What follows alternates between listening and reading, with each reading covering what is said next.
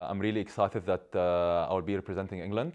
I have lived in England more than half my life, and I've trained under British coaches since the age of 15. Since I can remember, I came to as a 15 years old kid in 2006 under a scholarship in Millfield School, training under Jonah Barrington. And then I went to study at the University of the West of England in 2009. And then I graduated, and then Bristol has become my home since then, really. And I got my British citizenship only a few months ago. And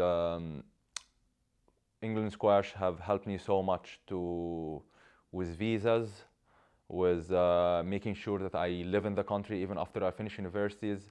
After I finish my university, I've always, whenever I spoke with David Campion or any of the England Squash crew there, they've always told me, we're doing this because it's not particularly because we want you to play for England one day. We're doing this because it's important for us that you live in the country. We want you to live in England. And when you have people that appreciate you for who you are like that, without expecting anything back from you, it always meant a lot for me. And when I got the opportunity that I can represent England, I got so excited about the opportunity that I can play for the people that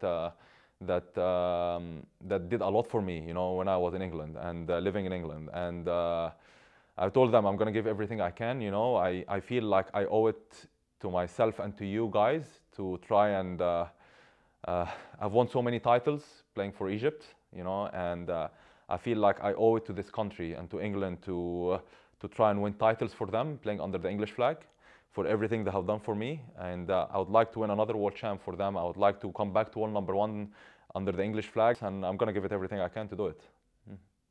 When I was speaking with England Squash, I've told them, I would like to help the next generations after I finish my career, and I would like to make sure that even after me, after I finish, I want to make sure that England has so many players coming up competing at the top of the game, men and women, because England had a long history in the sport, and I grew up watching that history.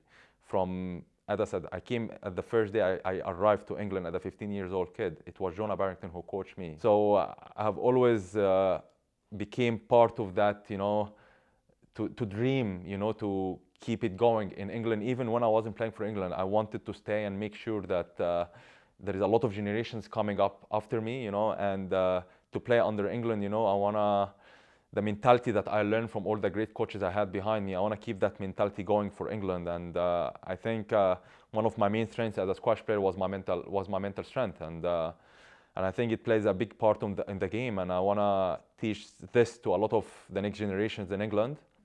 There is a lot of youngsters that they have with great talent, and they have a lot of potential. And I was once like them, and I had a lot of potential, and I had a good talent. But I was lucky enough I had the right people around me with the right mentality. And I think there are a few things that I can help them with. Because I told English Squash, I grew up watching Nick and James and even Peter Barker and Selby and Grant. They were a golden generation. It wasn't just about one player inside the top 10. There were many of them. Just like there are many Egyptians right now inside the top 10. And I know why there are many of us inside the top 10. It's because of their mentality, more than their talent. It's easy to have talent. There are a lot of talent in this world, but the mentality becomes the most important thing. And that generation, that golden generation, there were all of them there inside the top 10 because of their mentality. And I learned that from them, by living in England, watching them, playing against them. And I would like to help to get the culture a little bit back again, because I felt like after that generation retired, there haven't been a player with that same kind of mentality that Nick and James and these guys had. And I feel like I can help with that part of the game a little bit. And that's what I'm excited about, that I feel like this is something I can help with. And obviously it's a two-way thing, as well, and England is going to help me so much with the support that they can give me. I'm still competing at the highest level, and I want to go back to world #1. And to do this, I need to set an example. So I want to set an example as a squash player first, to these guys. And I want to set an example even after my career, you know, and to do this, I need to be as professional as possible. And that's the way I was taught. And I'm really excited to actually become a part of this, you know. I have seen how English squash supported Nick when I played Nick and James, when I played against them. And to be honest with you, this will be the first time in my life I have some support in my career, you know, and which is, people might be surprised, but I have never had any support before. I have done everything myself. I had to create my own team. I had to do all these things myself in my career, and to be able to feel like there are some, that England squash is coming forward and they're gonna come and support me. This is the first time in my life I'm gonna have support behind me, and this will help me to try and come back to be world #1 again and to win the titles I know how to win, you know. And I'm really excited about this challenge, to be honest with you, and I cannot wait.